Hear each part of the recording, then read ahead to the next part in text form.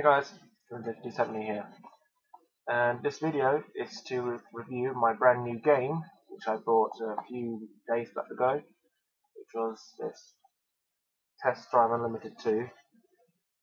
I know some people hated the game.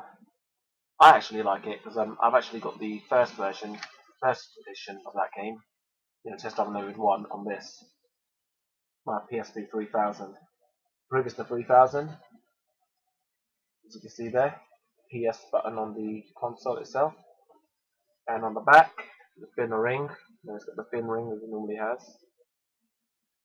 It still works, but I need to buy a new charger for it because the old one has actually split into two. The wire's actually split on the old one, so and I plugged it into the mains, get an electric shock, so that sucks. But I had to reset it up after I'm not using it for so long.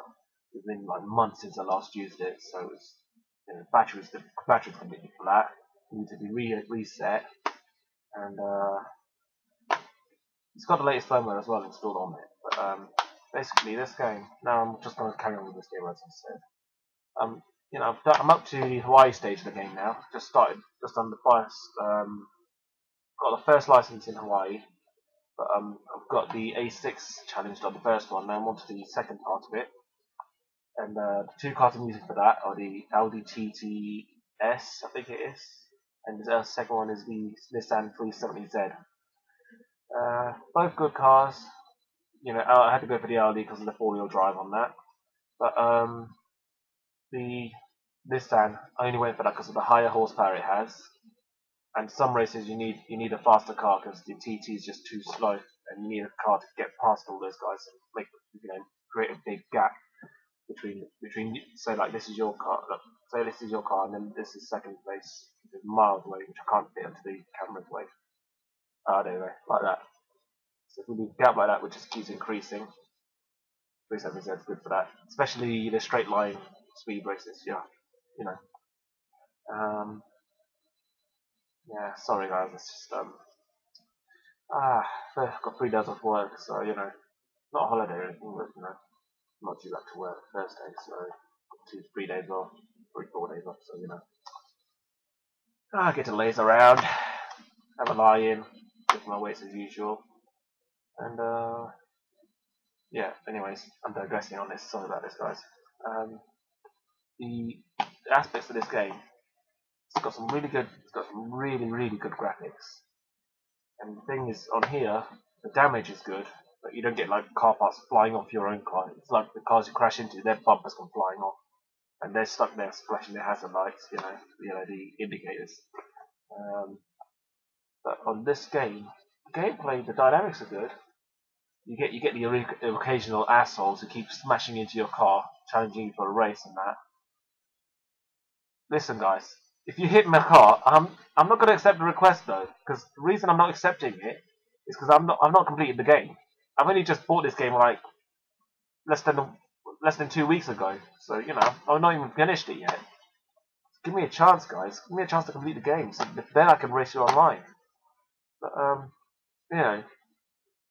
But not just guys on my PSN list or my subscribers, but just around the whole community. I'm just trying to put that point out, so those guys know that I'm not just ignoring the request because for the sake of it. It's just I need to complete the game before I can do that. And with Saints Row 4 being around the corner, I'm going to buy that when that's released as well. I'm buying that on release day as well.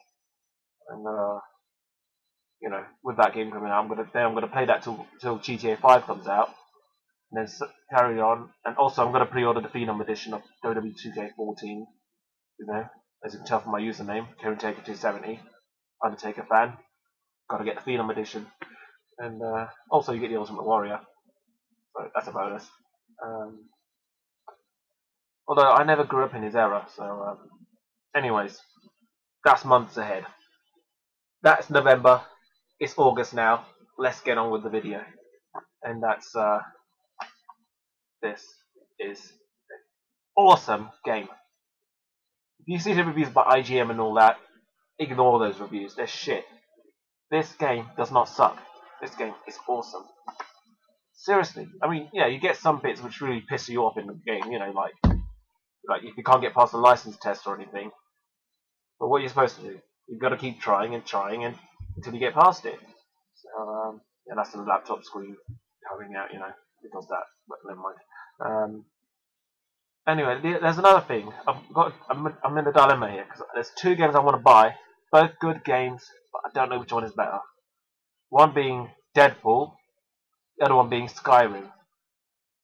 They're both good games, but I just cannot pick the right one to buy. If you guys can leave a comment and tell me which game is better, Deadpool or Skyrim, then that would really help me.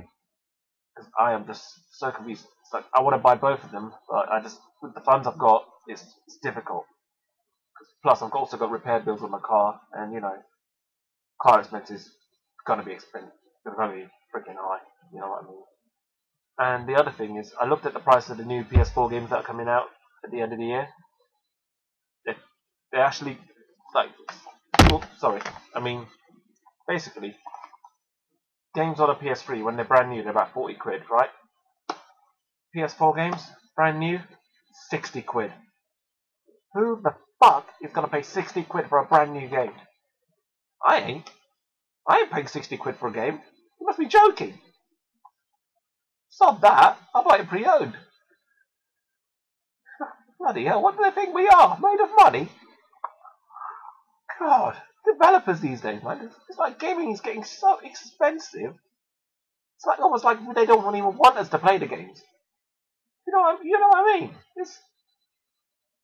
Sorry if I'm just going off the subject of the game, but it's just it's just pointless. I'm just thinking, okay, it's next gen, but there's no point increasing the game price by 20 quid. Anyways, I know this is going to be an irrelevant video to what I've originally planned to title it, but anyways, as I was saying, it's not really much of a full review because I haven't really completed the game, as I said. But, it's my first video in about 3 to 4 weeks, so I do need to